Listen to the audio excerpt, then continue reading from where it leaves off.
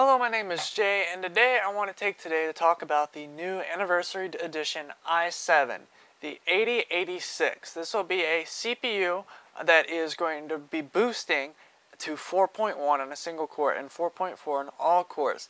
Now, what I really want to point out, the fact is that I'm making this comparison because I've done a lot of stuff with Intel and especially AMD lately, in the fact of like these new Ryzen 2 or Ryzen Gen 2 CPUs that will be coming out. And I want to take a moment to look at Intel just to compare, the different colors. Personally, I have no bias. I've had an Intel CPU, I've had an AMD CPU. I just go for performance for what I'm kind of trying to do. But I want to make this today's video because I feel like, I'm going to point out the fact that AMD really does, I feel like, is lacking a little bit where they're coming out with, I don't know if it's a whole nother generation or just a different architecture, but it does seem like it, the slight clock boosts are something that, doesn't seem necessary of a whole generation, where Intel isn't even jumping the generation stuff by increasing the clock speed. So what 4.4 gigahertz means on all cores is some insane performance. And the best thing is, if we're starting at 5.1 on single core, like we started with the 4.7 last time, that's a 0.4 gigahertz increase off of what we previously had. And so, assuming that, also we could probably see some of the 5.5 gigahertz overclocks, just simply going off what we saw on the Coffee Lake 8700K. And of course, this is supposed to be an anniversary edition CPU. That doesn't mean though that Intel won't do something completely crazy. I'd love to see something. But they're also planning on releasing the Z390 chipset as well, sometime along with the 8-core processors, which 8-core processors pretty much line up to what the Ryzen were in the sense, but just I'm hoping for a higher clock speed. And of course, things tend to be a little different. I mean, that we are moving into a time where we need a little bit more of those CPUs for the heavy, intensive graphical, rendering, video editing, all those things.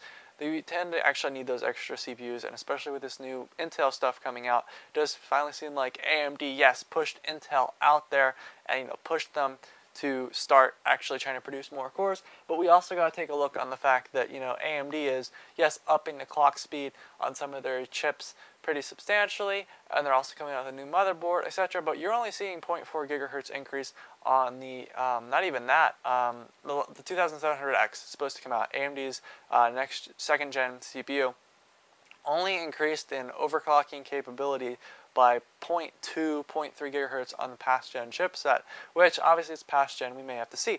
But we also would take into account that, even if we get a new, chipset, even if we do get some new motherboards, the overclocking is of course compatible with past generations, which is something Intel kind of has difficulty with. So that point leaves us at this new CPU with the 6 cores, 12 threads, 5.1 gigahertz boost on 1 core. I really do think we could see some substantially bigger overclocking. I'm just comparing the fact that AMD decided to come out with a whole another generation for this. Meanwhile, Intel kind of came out with just another CPU. Now I understand there's like memory controllers, all the stuff that AMD is also producing that will hopefully increase performance a lot in the multi-threaded performance as well. But just keep in mind that we do have something that I hope would have been fixed before they kind of released Ryzen 1, rather than waiting out and trying to produce a clean and polished model. I feel like Ryzen was kind of like a choppy job, and now we're finally seeing the the new Ryzen, like the final polished version, and then we'll get into the Zen 2 and all those things there.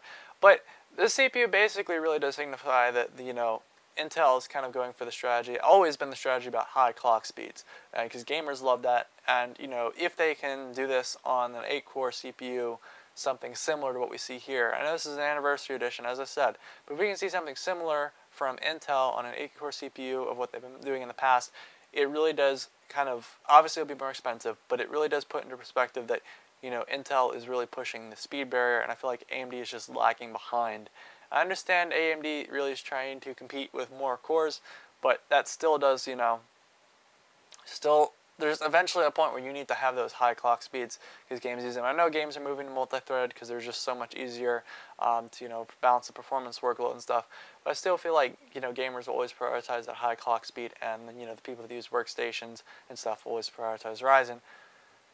Most of the time. So I hope you enjoyed this video. I'll be including a link to the article that I read, and the article that did a really good job kind of posting all the information about this.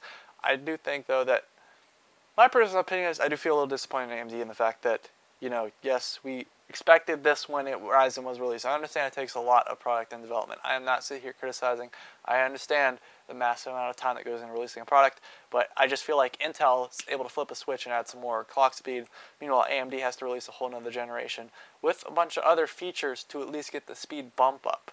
Because otherwise, without the, the memory controls, all that stuff, the overclocking wouldn't exist.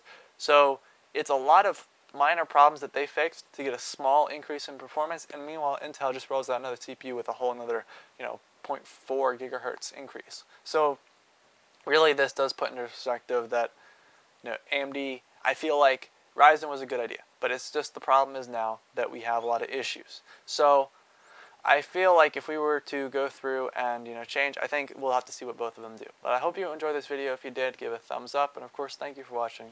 Goodbye.